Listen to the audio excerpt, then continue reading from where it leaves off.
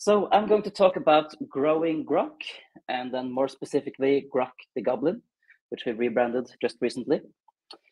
So a bit about me first. My name is Magnus Holm. I'm a principal engineer at Sanity, and I should just clarify first that I typically go just by Holm at Sanity, because it turns out there's another Magnus, and he happens to be the CEO. So often you will see me just mentioned as Holm. But I will also reply to Magnus. I'm very open for anything. You can call me whatever you want. It's gonna be fine. And I've been working here for 3 years and been doing quite a lot with GROQ, in addition to the rest of the team. And I'm going to talk a bit about GROQ. And we all know that GROQ is a goblin, but it's really about just giving you all the power to actually work with your data. And I think it links very much well into what was mentioned in the previous talk about like putting stuff into your content lake. And then it's all about that you can just put the stuff there, and then you know that you can get it out in the right way and get just the data you need. For instance, for performance reasons. So more specifically, when we talk about GROQ, we say that it's a query language. So maybe not all of you here have looked into GROQ yet, if you're new to it. So I thought I'd just like go through a tiny example. And then it's fine if you don't understand everything. This is like it's a complicated thing because it's a completely new query language, which is complicated, and that is fine. So this is an example of a GROQ query, and what this more concretely does is that it goes through all of our posts in our studio, and then it finds everything that's been written by me. Sorry about that example. And then it sorts them by when it's been published and gives up some data. So the way we typically think about these GROQ queries is that even though it's very flexible and you can do whatever you want, you will see that most queries have like a very common shape. And this shape it starts with a star, because the star is about all of your content. And then it goes on with a filter, which is about getting the content you need so that you only get the tiny bit of content you're interested in.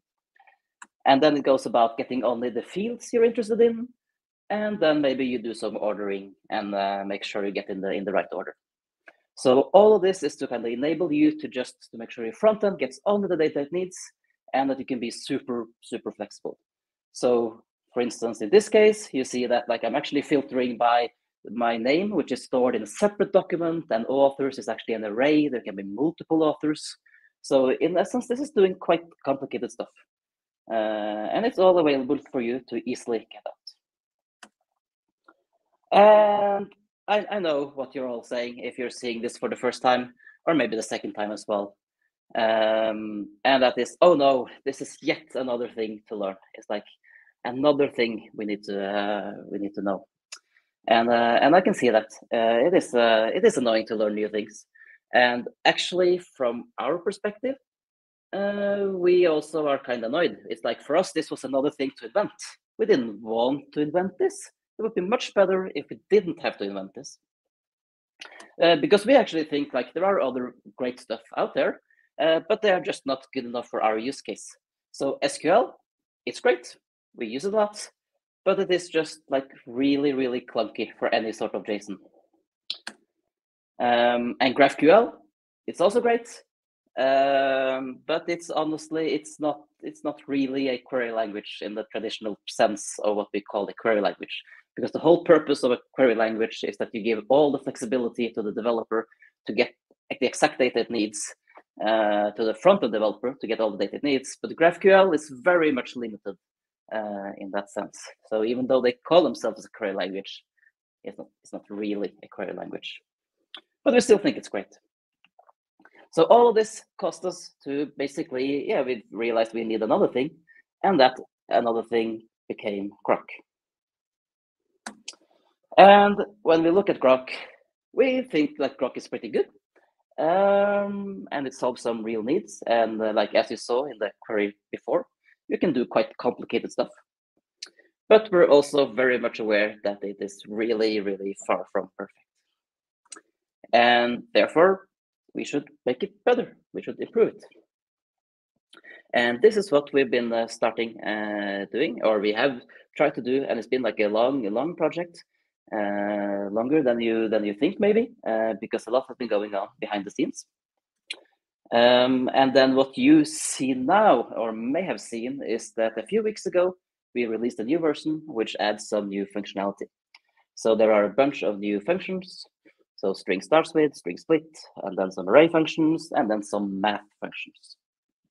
So all of this is available today. You can use them, and you can do more cool stuff with GROQ. So it's becoming a bit better. And actually, I thought I would show like some examples of these, just to show like how they can be useful, and maybe show some cool GROQ. And I'm gonna also talk a bit more about sort of the process behind here.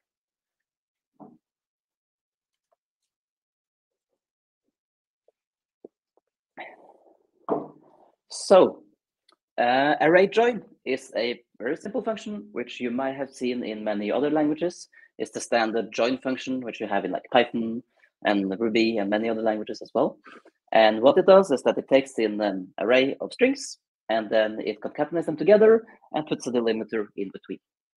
So for instance, one use case you could have for this is that you might want to get all of your blog posts out, and when they have multiple authors, you just want to combine them with a comma, so that you just get one string for all of your authors. And now with the array join, you can very easily accomplish this. Of course, for me personally, it's always like a tricky question whether you want to do this inside GROQ, or whether you want your front end to get all the data, like get the raw data, and then you do this on the front end side. And sometimes it just depends. And there's, from my perspective, there's really no right answer. Sometimes you want to get the raw data.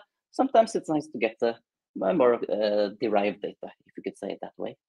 But we hope this will be helpful in those cases where we realize like, I don't really want all of this raw data. I just give me the authors with a comma in between. Honestly, it can't be that hard. And now it isn't. And also, when I wrote up this example, I realized that another common way of writing authors is, or when you write a list, is that you do a comma separated list, and then you have and then you have the last element. So I figured, shouldn't we also be able of solving that? And this is where I think like the sort of the power of GROQ shines, because you could imagine that, to do this, you would use another function. You would have like join with and or something like that. But with GROQ, we don't actually need to do that. We can actually solve this just by using array join and some more complicated stuff in between. So yeah, if you're new to GROQ, this might seem even more complicated, but I don't think it's too bad. It reads quite sensibly.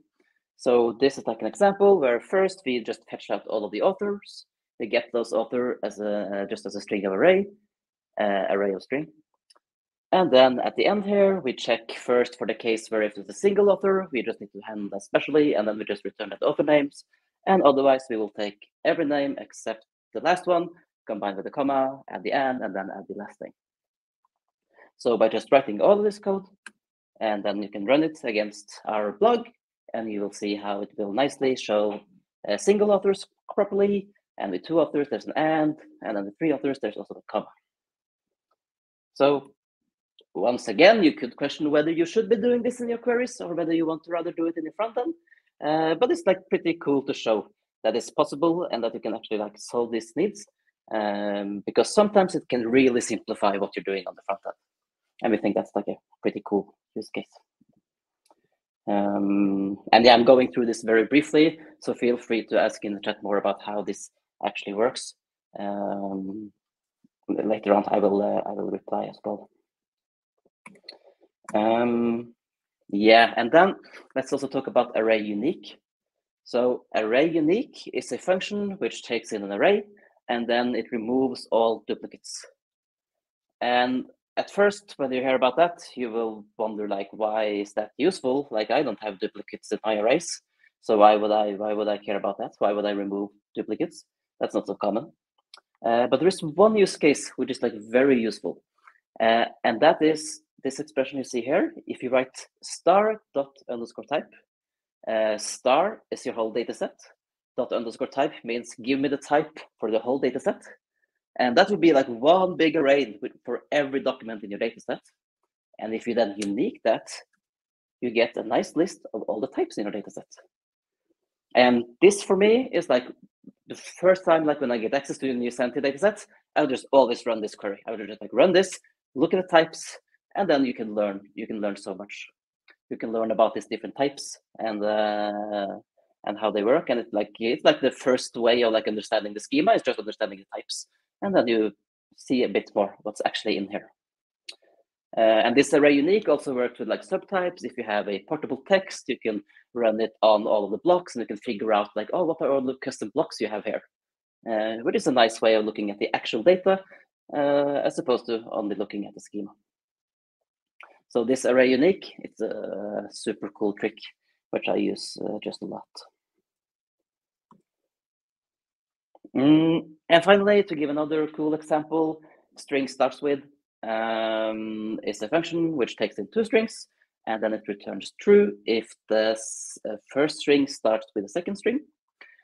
So this is it's very useful for filtering, and there are just like some use cases, for instance, with internationalization, where you might want to use documents where at the end you have like the language as a part of the ID, and then you can use starts with to find all documents or all of the languages for a single version of the content.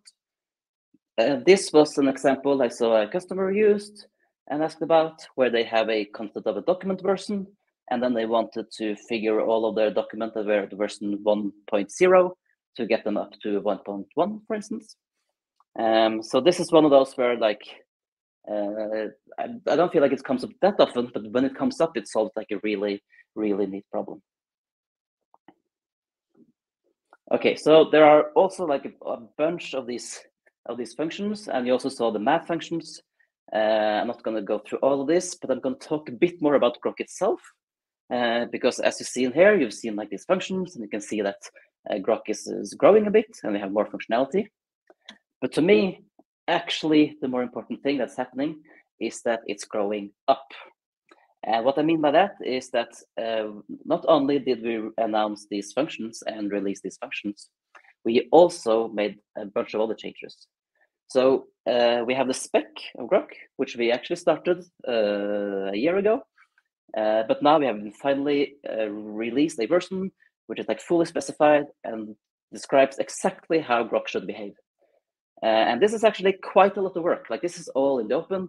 It's open source, anyone can use it. And it's like 2,000 lines of markdown, which is a lot of markdown. And this describes the exact semantics of how GROQ behaves. And while we wrote this, we uncovered lots of like edge cases, and we had to figure out how GROQ actually should behave. And for us, it's like very important to make sure that we can add more functionality into GROQ and still make sure everything is like consistent and that we don't introduce bugs or weird behavior. And slightly related to this is also that we have a GROQ test suite. So this is like an open source repo, anyone can check it out. And there we have currently 9,000 tests, which shows like this GROQ should give this result. And we will continue adding. I think we were at like 4,000 a few weeks ago. So we're adding more and more. And this can be used for anyone to like double check. And if anyone else wants to implement GROQ, they are free to do that. And also very importantly, we have an open source JavaScript implementation. So this one, as a part of growing up, is now released in a stable version 1.0.0, and also we just released a 1.1.0. So this is now considered stable to be used, and it has a public API that you can trust, and you can take GROQ queries and you can execute them wherever you want. So all of these functions that you saw before, they are very cool, and you can use them today. But for me personally, like these changes here, like with having a proper spec that we can update, having a test suite running nicely, having the open source GROQ JavaScript implementation, all of this just means like we are able to actually grow GROQ even further.